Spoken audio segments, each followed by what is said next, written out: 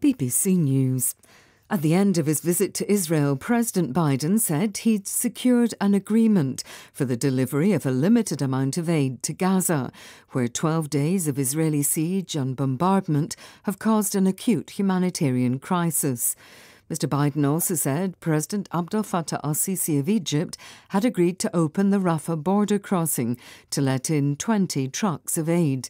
Israel has said it won't prevent deliveries as long as supplies don't reach Hamas. Though Mr. Biden reaffirmed his support for Israel during his visit, he cautioned against becoming consumed by rage after the deadly Hamas attacks. Sirens have sounded across central parts of Israel as rocket fire intensifies after President Biden's departure.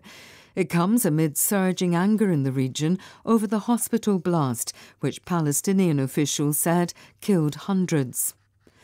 Republican members of the US House of Representatives have, for a second day running, failed to elect their hardline colleague Jim Jordan as Speaker. 22 Republicans voted against him, 2 more than during his first attempt. It's unclear whether Mr. Jordan will press for another round of voting.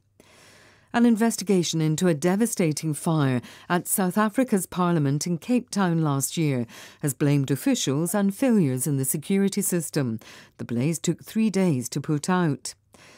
The Brazilian army is continuing to confine 160 troops to their barracks while it investigates the theft of 21 machine guns from a military base near Sao Paulo last week.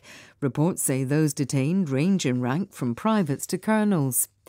Amazon has announced it will expand its drone delivery service, now available in 2 small areas of California and Texas, to Britain and Italy by the end of next year.